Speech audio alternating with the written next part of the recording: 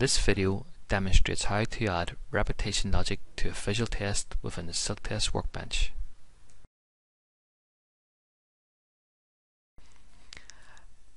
I have created a sample visual test which demonstrates the entering of data into a basic web application. I will play back the visual test script.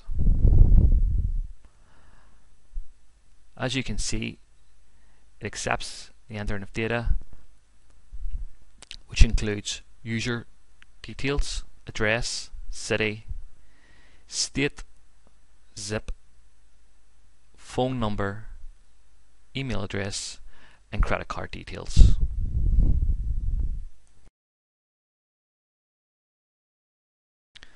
Once the test is over, we go back to the visual test. In the visual test, we select the test step, which is prefixed with the enter keyword. This indicates that text was entered.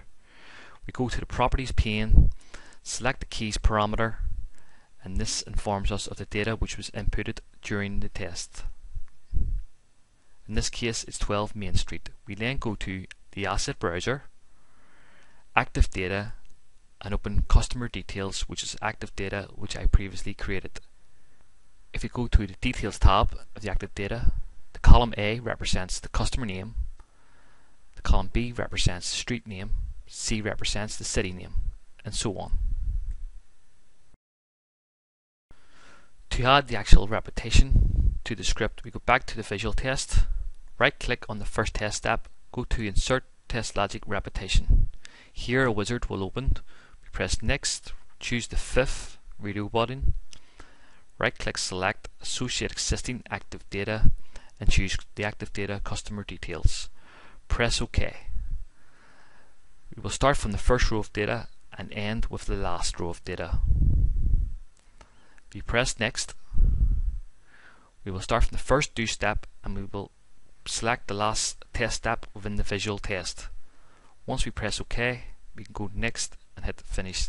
This will add repetition logic starting at the first test step and stopping at the last test step within the visual test.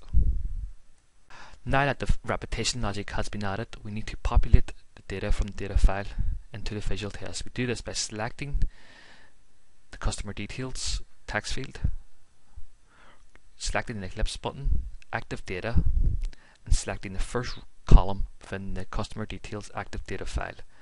This will read data from the active data file. We do to select the next text field, repeat the process, and select column B this time. This is repeated throughout the test for all those text fields in which we want to populate from the active data file. Once your customization is complete, you press the playback button and the visual test will execute. As you can see, SilkTest will now populate each text field within the web application with a row of data taken from the active data file. This is taken in sequential order.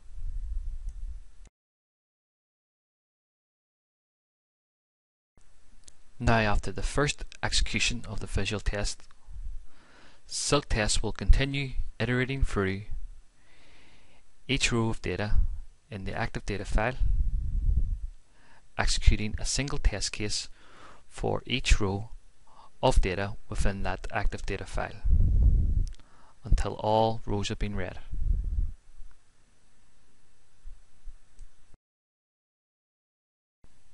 At the end of the test, we can go to the results section, click the details tab, and we can then compare the record with the replay, and we can see that different usernames have been entered. This is verification that our test was successful.